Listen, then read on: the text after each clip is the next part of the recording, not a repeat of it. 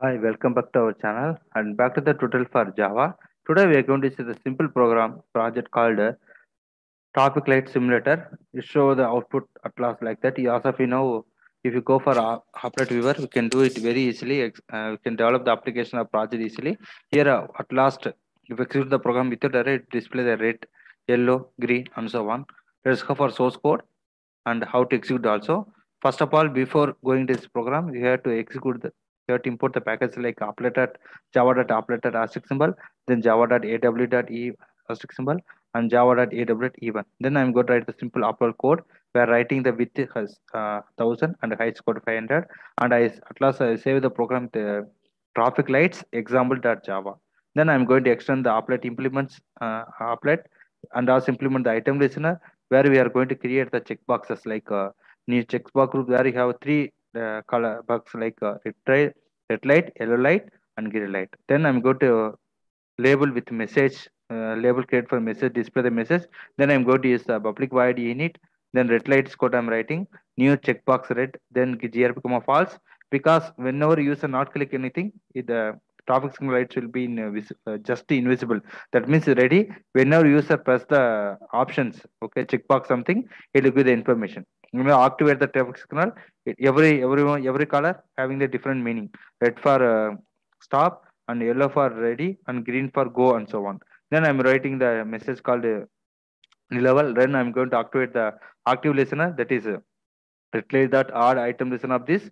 Similarly for yellow light, similar for green light. Then I'm writing odd red light, then compulsory, then odd yellow light and odd green light and odd message also. Because once a user execute the program, it will display all the options here.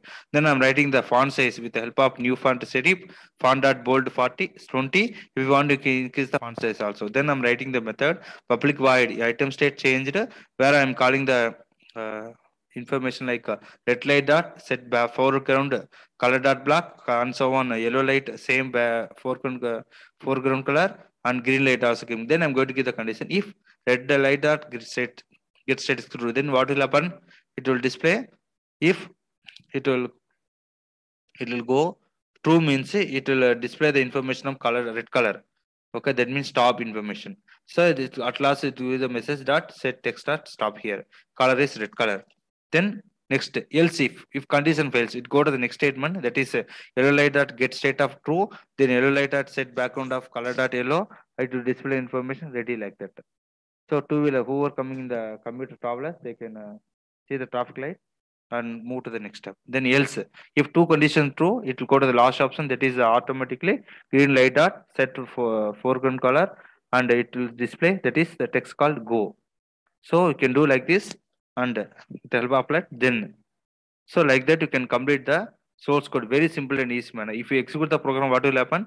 If no error, it display the information. So command prompt, you can go and type Java space traffic lights example.java. Then I'm going to see the output. So I'm using the upload viewer space traffic lights example.java. Once executed, it display the information. So I'm going to press red. What will happen here? It stop here. When I press yellow, color changed, yellow color, and it will say ready. Then when I go green, color will be changed with the help of checkbox and at last print the go.